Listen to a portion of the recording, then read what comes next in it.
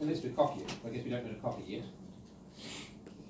So this means we're going to have an R on the left of a turnstile and a P or Q on the right of a turnstile. Now I've got to put a P on one of these two as a premise, and an R on one of these two as a conclusion. So again, I'm just pattern matching. That one's done. And now I need to prove P or Q from P. Quick check. That sounds like a reasonable thing to prove. You want to always make sure that you're trying to prove possible things. You don't have anything missing. So from P to P or Q, there's two moves we can do now. We can just do disjunction on the right.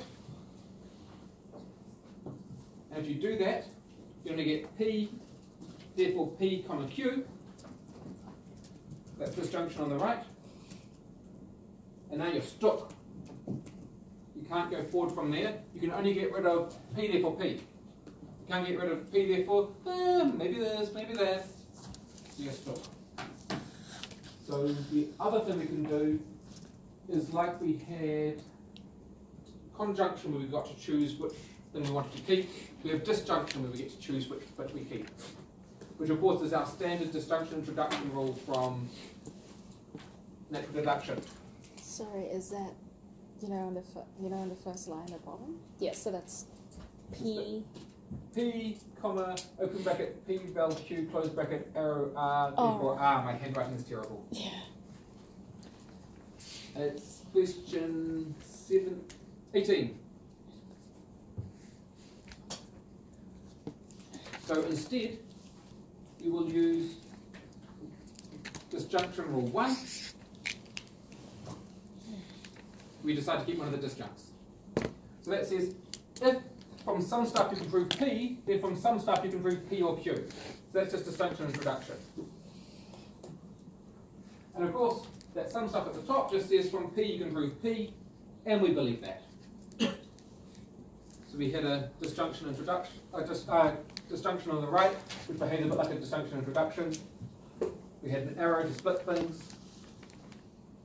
It's a 2-line proof, it's not too bad.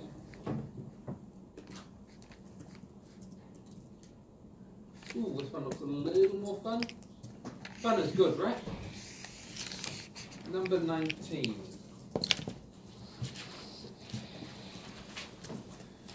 We're just getting used to these by practicing our rules and learning how to read the rules in our rule sheet so we can apply them.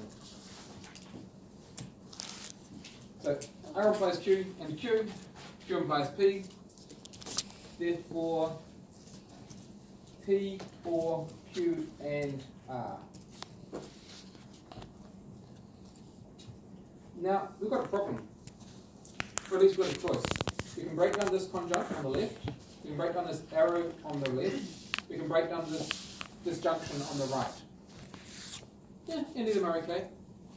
If we break down the arrow on the left, that will branch to two different inferences. So we would only do that if one of those inferences would instantly close, making our problem simpler. And I don't think that it would instantly close. We don't have a Q to match off here or a P to match off. So let's not do that. We can do this. They just put a comma in places.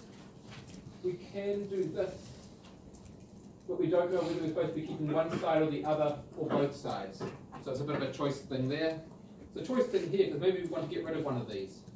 So we have to make a decision. Let's not do the arrow and split the problem. If in doubt, I just like to put commas here because it gives me more options. And at worst, if I decide later on that I only want the conjunction where I keep one side, I can just cross something out.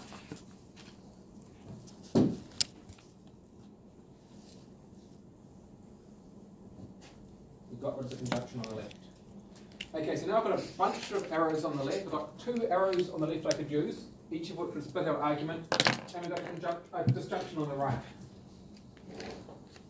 Now, I think I can safely do one of these arrows, so I'm going to do that. I think I can do that and just simplify things. If I break down this arrow, that will put a Q on the, as a conclusion. I can put this Q premise next to it, and stuff will go away. Waving hands. So I'm hoping to get rid of the Q's. I'm going to try to break down this one and hope. So this Q goes on the right hand side of something. This P goes on the left hand side of something. I can now choose where everything else goes. So this one is a conclusion I'll put up here because we don't have a conclusion. This Q I'm going to put up here as a premise. This over here I'm going to put over here. This closes off. This one here looks like a real mess. From P and R implies Q, I'm getting that. Yeah. That doesn't seem so good.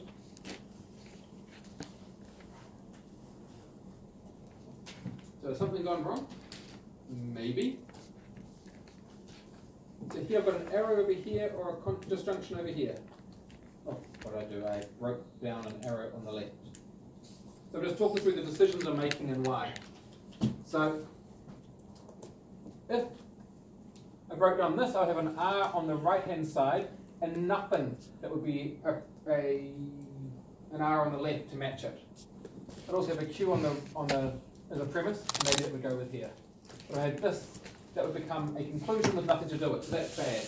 Whatever I do now, at some point if I break on this arrow, I'm going to get in trouble. So maybe I've gone completely wrong. Now over here, can I prove Q and R? Well, I guess if I had an R, then one I'd have an R, but two that give me a Q. So I had two R's, one to put here, and one to put in here to get my Q, I could get Q and R. So maybe that would help, but I needed an extra two R's from somewhere, and I've never had an R. Here, I've got a P. From the P, I can get P or anything. So maybe that's what I'm doing. Maybe I had this P, and P or anything, and it just becomes P, like we did last time. I just need to get rid of this. So where did that come from? That came from here, that came from here. So this conjunction here, if rather than breaking it in two, I just get one of them and chuck the other one away, I wouldn't have this, I wouldn't have that, I wouldn't have that, I just have P, therefore P or something. So I'm just trying to fix it. Follow the rules till you get stuck, and then you go back and try to trace it. So you say, right, if I don't have this, I'm happier, which means that one came from here. This bit of conjunction on the left, and I'm only keeping this bit of it. There's conjunction 2 on the left, and I'm chucking that one away. So I've got rid of this bit I didn't know what to do with. Now I've got P, therefore P or some crap.